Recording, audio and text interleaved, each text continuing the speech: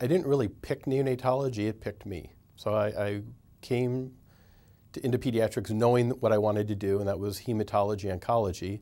And I kept my mind open, and I enjoyed my rotations, and I did a NICU rotation, absolutely loved it, and I said, this is what I have to do forever. Taking care of the sickest little babies and being a part of the family.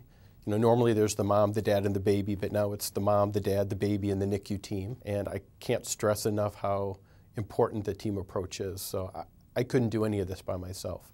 We have incredible nurses, incredible respiratory therapists, we have dietitians, we have pharmacists, everyone does a great job.